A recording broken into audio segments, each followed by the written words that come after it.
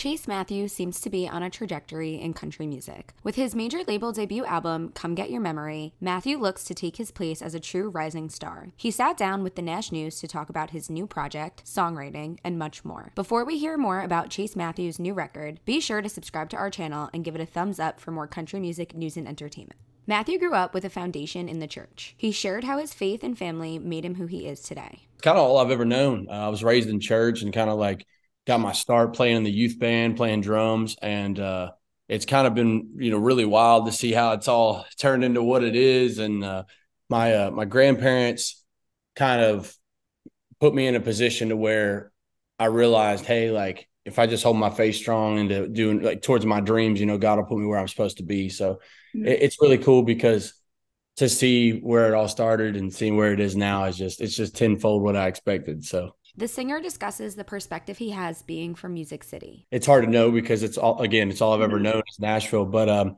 I definitely think it's kind of crazy to realize how many talented people are here that are actually from here that don't realize what they have at their fingertips. Music City is such a blessing to the music industry, and so many people move here to chase those dreams, and I'm just really grateful to be able to call it home.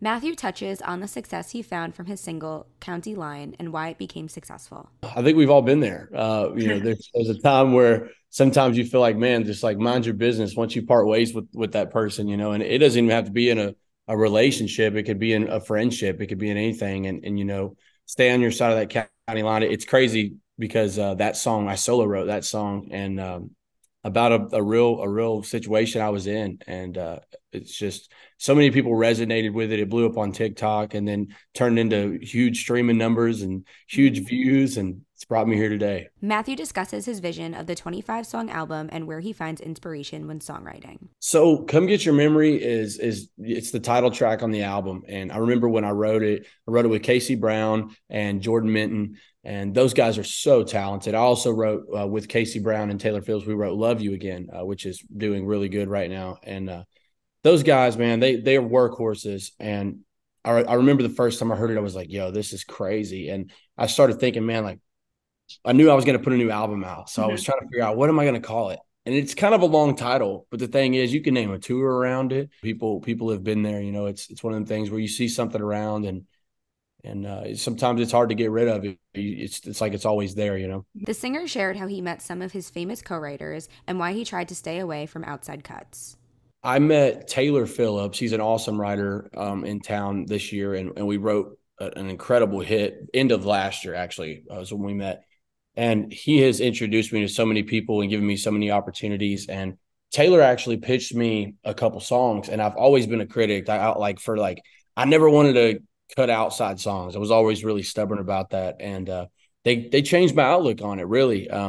A few songs that got pitched to me and, they were like, hey, like, we know this isn't your cup of tea, but if you want to cut these, you can. And I fell in love with all of these songs. And I had a great opportunity to meet Hardy, and me and Ernest kind of already knew each other. And I met Ashley Gorley as well and Hunter Phelps. I look up to those guys, and I met them at the ACMs, and we just cut it up and talked about it and told them, I was like, man, thank you all for these opportunities. It's going to be a big year, and I'll make sure these songs live to their fullest.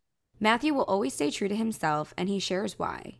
He also says what he hopes fans will learn from his music. One thing that people should always know is I'm always going to be myself. I'm always going to be genuine. I really don't give a shit what anybody says, but I'm always going to be myself. And, if there's anything you should leave the album remembering is just remembering that music brings people together. And if there's any way that I could help with that, I don't know. I just hope people relate to it, and there's something for everybody on there too. There's songs about heartbreak, which wouldn't be country music without it. But there's songs about ups and downs. There's songs about inspirational things and even life stories for me. There's a song called Saw Me Here that is a really, really, it's proof of turning nothing into something. And I'm just really proud of that one too. That's an awesome song. Matthew shares possible touring plans for the coming months. Doing a lot of touring. We're going to announce some more dates here soon. We're adding tons of dates right now.